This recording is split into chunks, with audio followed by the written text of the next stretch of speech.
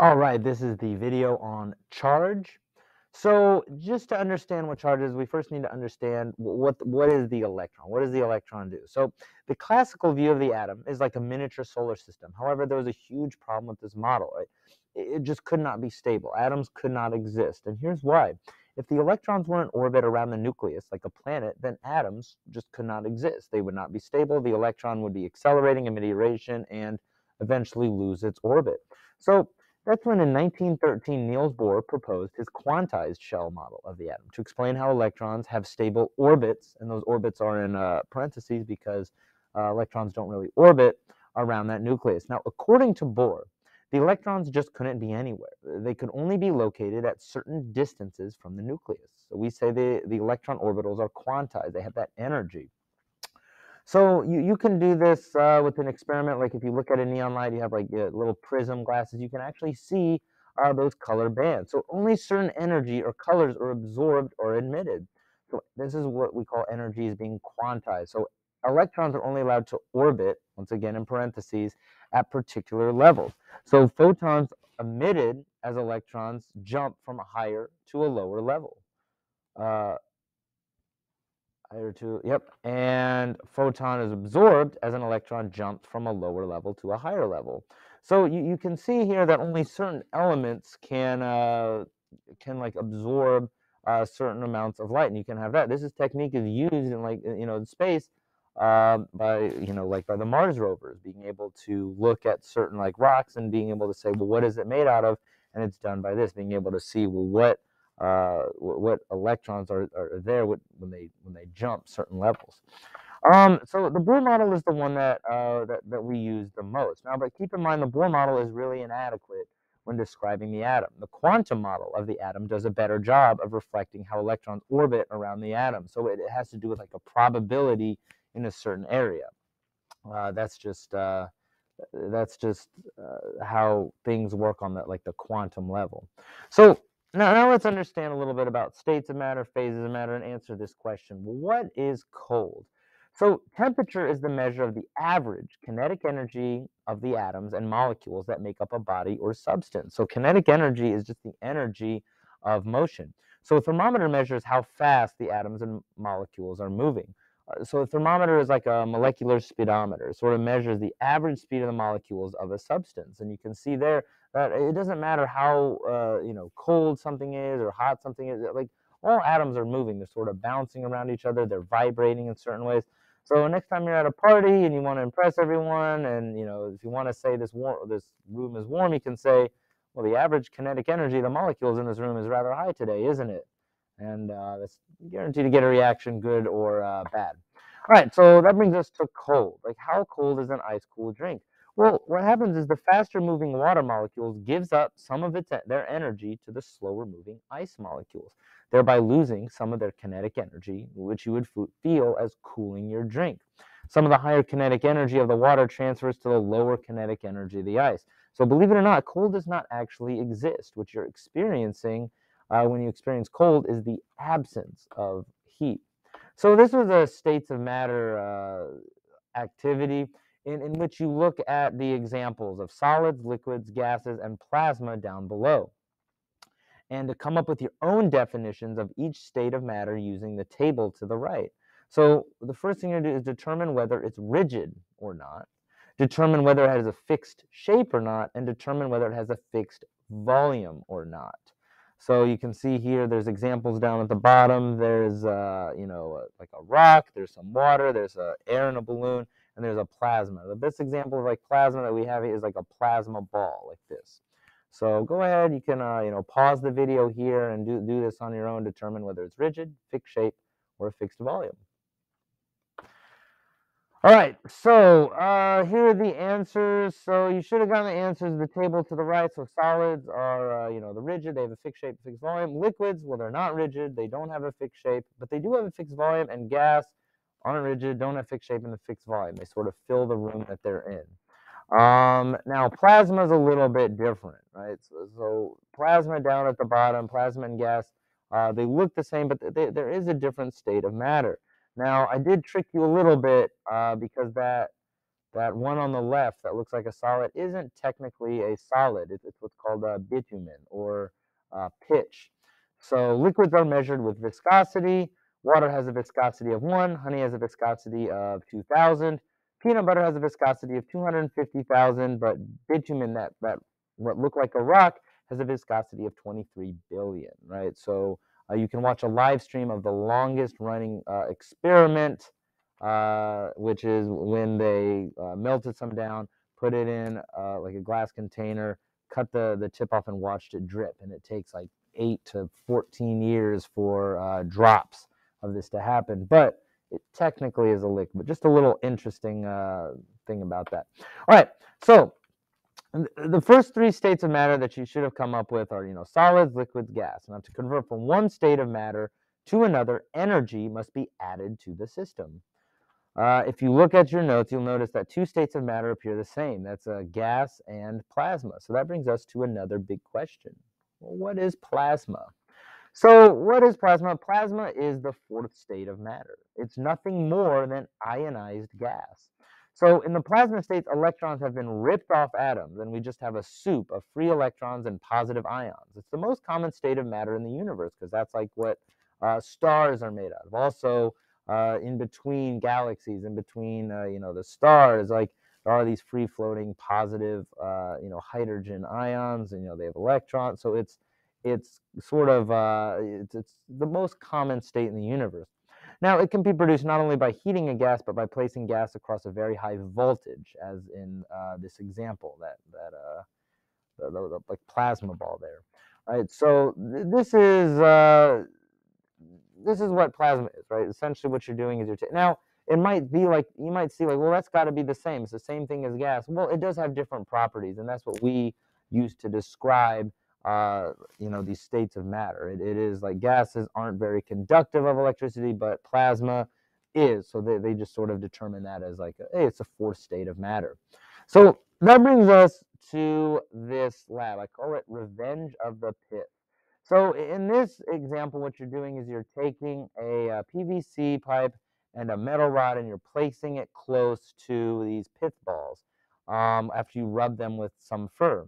So once you rub it with the PVC pipe, what happened is it should have deflected these balls. Now then the next one, it says we'll discharge them, and then by grabbing them, but then touch the pith balls with the PVC pipe. And what should happen is it should deflect, and it should start deflecting now and repelling. Then the next one says do that with the metal, and nothing should happen with the metal. And now, based on what you observe in this lab, which material has the electric effect and which material does not have an electric effect? Well, you would probably say, well, the PVC has the electric effect because it made the pith balls move, and the metal doesn't because it didn't move. Well, that brings us to electrostatics, right? So that was just a good warm-up exercise.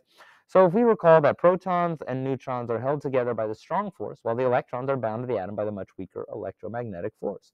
So that means it's a lot easier for the electron to be stripped away from the atom. Now, this is the whole idea behind electrostatics. So for all of these problems, like if you're looking at anything with electrostatics, just ask yourself these questions. What do similar charges or like charges do to each other? What do opposite charges do to each other? What will the electrons do? Right? So if you look at those like charges, they repel, opposite charges attract. What is the electron going to do? Because that electron can move, but not the proton, right? And that brings us to this question. When transferring charge, why are electrons transferred and not protons? So let's just take a look at that, a couple of definitions before we answer that, right? So electrical conductors allow the flow of electricity through them. Electrical insulators do not allow the flow of electricity through them. And you can see some examples off to the right, some examples of insulators, some conductors. Now, because the electrical effect could flow through things and behave like a fluid, people began to think of it as like an invisible fluid. Now, sometimes the pith balls repelled, sometimes they attracted. And this was the same experiment that Charles Dufay did, right? And he came up with the idea that there were 2 different fluid-like substances. Now, Charles Dufay made the same mistake that we all did with that pith ball experiment. Because metal is a conductor, he didn't like insulate it. So when he was transferring charge, if any charge was transferred, it flowed through the metal rod through him. Now that PVC pipe, or they didn't use PVC pipe, they probably used some sort of natural rubber or maybe like amber, it does not transfer, or sorry, it does not conduct that electricity. So the electrons are sort of stuck in place. Eventually they'll dissipate, but they're stuck in place because it's an insulator. So if the fluids are alike, then like this was their idea. If fluids were alike, then they would repel each other, and if they were different, then they would attract each other. Well, that brought in Ben Franklin, and Ben Franklin was thought, okay, maybe there's not two different types of fluids. There's just one type of fluid that kind of, you either lack this amount of fluid if you have a charge, or you have too much of it, and it's just this fluid trying to balance it out. Now, Ben Franklin was the one that came up with the terms positive and negative for charges. Now, those are just words. It's what we use to describe the world around us. He could have used anything. He could have used up, down, left, right, back and forth, like just the giraffe, elephant, right? He could have used anything. And if you believe it or not, like protons and electrons don't have little positive and negative signs written on them, right? It's just some words that we use to describe the world around us. So that led us to an important conclusion. It is the law of conservation of electric charge. Charge can neither be created nor destroyed. Charge can only be transferred from one place to another, and the total amount of charge in the universe is fixed. So the fundamental rule, like charges repel, unlike charges attract, just like in that example up there. So now, because electrons are easier to move from the atom than protons, when you rub one material against another, some of the electrons get transferred from one object to the next. So when transferring charge, why are electrons transferred and not protons? Well, protons do not get transferred. They are held in the nucleus by the strong force, right? Electrons are held in place by the much weaker electromagnetic force. If the object gains electrons, then it becomes negatively charged. If the object loses electrons, then it becomes positively charged, right? That all that's happened is that these electrons are transferred. Nothing was created or destroyed. So why does a balloon stick to hair? So we're going to need to learn some key things. We're going to know 3 different types of charging and 2 other important concepts. Now, the first concept we're going to learn about is polarization. Now, polarization is a process of separating opposite charges within the object. So the polarization process always involves the use of a charged object to induce electron movement or electron rearrangement. Electrons do not get transferred from one object to another. So like what you can do, like if you look at that up there, there's that positively charged rod gets close to this metal sphere, this conductor sphere. So what happens is that those electrons, because they're held in together by the electromagnetic force, is weaker than the strong force. Those electrons are going to sort of move over towards that positive side. And notice that it's separated these charges. Now I have one positive side, one negative side. So now let's talk about the 3 different types of charging. So we need to know charging by friction. Charging by friction is the process of transferring electrons by rubbing objects together. Now the total amount of charge does not change. What changes is what object has more electrons. So if you look off to the right, you can see here that that PVC pipe is being rubbed on the rag or like fur, and those electrons are getting transferred. Well, now let's talk about charging by conduction or contact. Same, those words are interchangeable. Now, charging by contact is a process of giving one object a net electric charge by placing it in contact with another object that is already charged. So if you look off to that example to the right, you can see here that that PVC pipe has a negative charge. Now, electrons are opposite, or have this. Sorry, they have the same charge. So they're pushing, those electromagnetic forces pushing away from each other, right? Electrons don't want anything, but I like to think of it as those electrons are trying to get away from each other, right? They want to get away from each other. They want to spread out. And by touching it with some conductor, it gives those electrons the opportunity to do that and spread out. So that sphere becomes negatively charged. Well, then there's charging by induction. So charging by induction is the process of bringing a charged object near but not touching a neutral object. The presence of a charged object near a neutral conductor will force or induce electrons within the conductor to move. So just like polarization. Then the object can be grounded or separated to charge the object. So you can see there that the first thing you do is you separate those charges by polarizing it. Then what you do is, if you look at that picture down at the bottom, you ground it, right? So now that brings us to our last topic, right? Grounding. Grounding is a process of transferring any excess charge of a charged object to another object of substantial size, like Earth. Provides a pathway for electrons to or from Earth.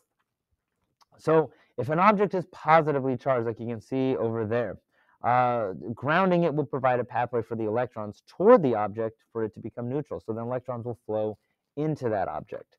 Now, if an object is negatively charged, grounding it will provide a pathway for the electrons away from the object for it to become neutral. So you can see here there's one that has a lot of that. And remember, electrons are trying to spread out, trying to get away from each other, touch it, and it's going to flow away. It's going to balance it out. It's going to be neutral. So lightning is a form of grounding, right? So those are those charges balancing each other out by grounding them. So now let's answer this question though. Like, what determines which object gains and loses electrons when charged by friction? So why is it that one becomes negative, one becomes positive? One gives up the electrons, one takes those electrons. So that brought us to the static cling lab, in which we grabbed 4 different types of rods, 3 different types of materials, and rubbed them together, and we placed them next to an electroscope, which basically says, is there a charge here? It does not say, it cannot tell you whether it's a positive or negative charge. Now, what you should get out of this one is, if we answer this question, what made the electroscope move, the rod being rubbed or the material rubbing the rod? Well, I mean, I can look at this and I can say, the hard rub and the glass, they always had a charge. So sometimes the material will always have a charge. You can see, look at the fur. The fur always produced a charge, right? Except for the metal. Now, the metal, we already learned that was just because metal is a conductor, right? Hard rubber, plastic, glass, those are insulators. But sometimes charge wasn't transferred. So this is what I want you to get out of this one, right? We know the metal is a conductor. That really doesn't have much of an effect. But like fur seem to have always transferred a charge. One way or another, we don't know. Hard rubber, glass, always transfer a charge one way or another. We just don't know. Silk, plastic, it seemed to sometimes, but not always. So what determines that, right? So what do you like? We know that, like this last question, what do you think the electroscope? Why do you think the electroscope moved in some of the scenarios, but not all of them? Well, because sometimes the electrons are transferred, sometimes they weren't. Sometimes they happen. And the metal, in that case, it is a conductor. So that brings us to the triboelectric series. So the triboelectric series is a list that ranks materials according to their affinity or love. Like I put it in quotes, love, electrons can't love anything, they're just inanimate objects, towards electrons, right? The materials, right? Charging by friction is also called triboelectric charging. So what this means is that different materials want electrons more or less than other materials. The materials towards the bottom of the list have a larger affinity or love for electrons and have a tendency to go negative. The material towards the top of their list have a smaller affinity or love for electrons and have a tendency to go positive. So if 2 objects are being rubbed together, the material lower on the list will gain electrons and become negative. The one higher up will lose those electrons and become positive. So this brings us to our conclusion, our final thoughts. Remember, there's just too much unknown in the universe to take a break from learning. Get out there and question everything.